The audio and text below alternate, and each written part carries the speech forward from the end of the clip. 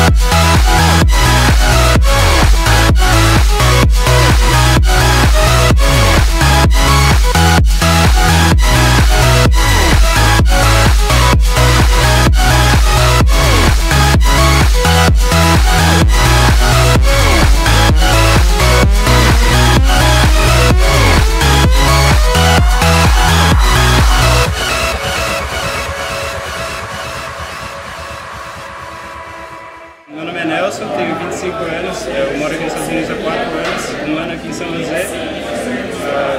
Eu estudo engenharia de software na universidade aqui, fica a 10 minutos daqui do bar. E não sei, eu pretendo ficar aqui mais tempo depois para trabalhar, para ter experiência e depois voltar para o Brasil. E eu conheci a INTZ há mais ou menos um ano e meio.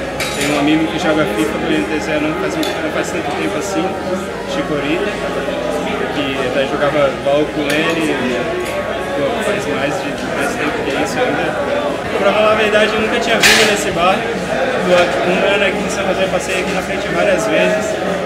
E, pô, é um puta de um bar, mano. Tipo, tem várias TVs que estão passando jogos, passando streams, tava passando stream do Boy até agora, passando o campeonato de Dota. Muito legal mesmo o bar. Deve passar NVIDIA, deve passar, acho que o CBLoL não deve passar, felizmente.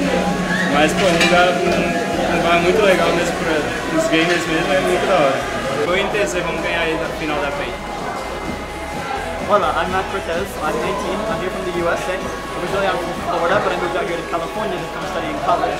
I got into League of Legends around 2012, 2013. I started playing a lot and play every single day now. I'm in the high gold, not that good of a player, I wish I was.